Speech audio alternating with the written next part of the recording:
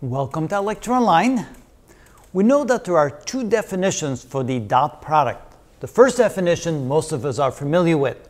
A dot B, the dot product between two vectors A and B, is equal to the magnitude of A times the magnitude of B times the cosine of the angle between the two. Graphically, you can see here we have vector A and we have vector B and the angle theta between them.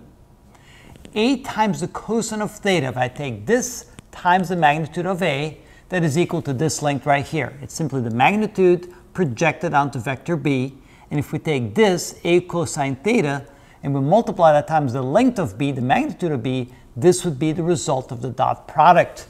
Simply, A cosine theta times B is the dot product. Notice we get a scalar quantity for that.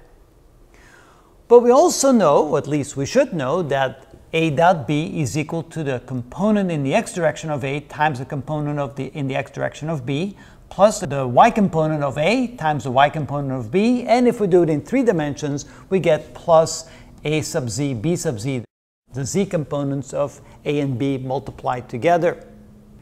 Since that's true, we can then say that, well, if this is the definition of the dot product, definition 1, and this is the definition of the dot product, definition 2, we can set those equal to one another, which we did over here.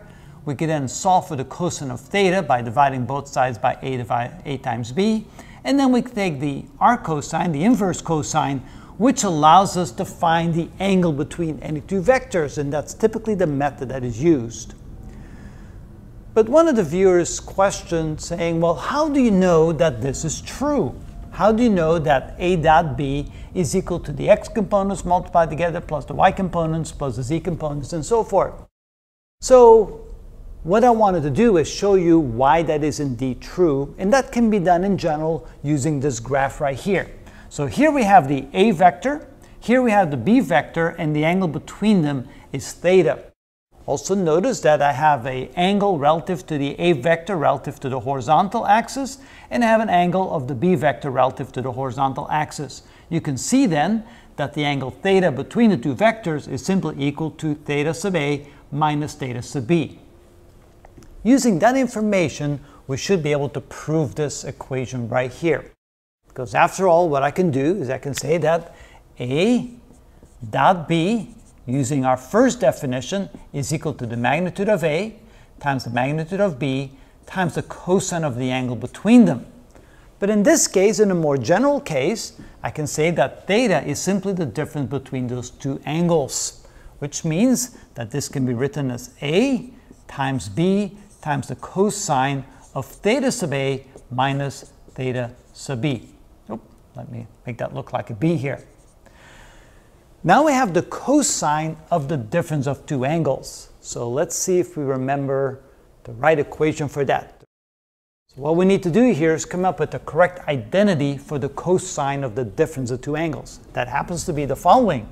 This is equal to A times B times the cosine of theta sub A times the cosine of theta sub B plus the sine of theta sub A times the sine of theta sub B. What we're going to do now is multiply this through. That gives us the following: AB times the cosine theta A cosine theta B plus AB, the magnitudes of A and B, times the sine of theta sub A times the sine of theta sub B. Now we're going to do something clever. We're going to multiply A times this and B times that. We're just simply going to rearrange terms, use the commutative property here.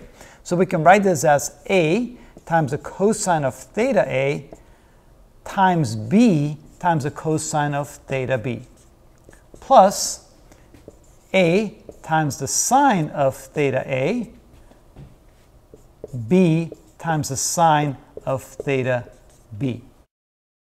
Now what we need to realize is that the magnitude of A times the cosine of theta A, this is simply the x component, right? So when we multiply this times the cosine of theta A, we simply get the x component of A. So this can be replaced by, this is equal to A sub x. And likewise, the magnitude of B times the cosine of theta B, that is the x component of the b vector. So this is a sub x times b sub x plus, and here, if we take a times the sine of theta sub a, well, that would be the y component right here, projected onto the y-axis. That would be the y component. So this is a sub y, and this here would be the y component of the b vector, b sub y. And therefore, you can see that the dot product a dot b can also be defined as the product of the x components plus the product of the y components. And if you want to do this in 3 dimensions, you can do that. You also get plus the product of the z components.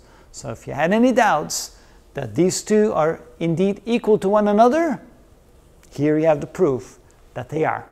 And that's how it's done.